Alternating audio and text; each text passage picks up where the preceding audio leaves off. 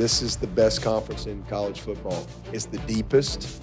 It's the most competitive. Dabo said it, the Atlantic Coast Conference proved it was the best this year. But we'll have a new look in 2017, starting with the champs. Watson picks his way and Stewart standing up. Yes, Clemson has set the precedent that a new wave of stars will emerge. But who will replace Deshaun Watson? That's the big unknown. That gives a huge opening for the other two Atlantic powerhouses. Francois fires, slant, touchdown. Florida State will be loaded, but can DeAndre Francois continue to develop?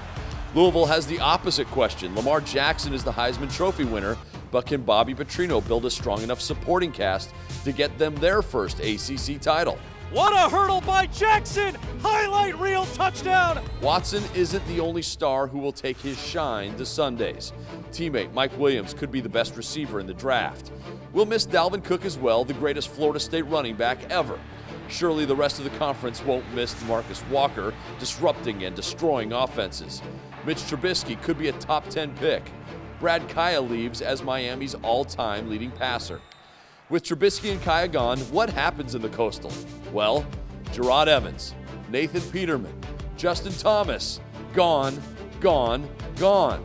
Meanwhile, there's Duke, an embarrassment of riches with two starting quarterbacks back.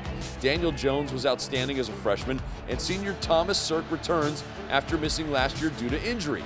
Is it too crazy to wonder if the Blue Devils can stun the Coastal? And one more thought that leaves me with mixed emotions. 2017 in the ACC, it won't have James Conner, but he will be chasing his dreams on Sunday. I'm Jeff Fischel. This is the ACC Digital Network.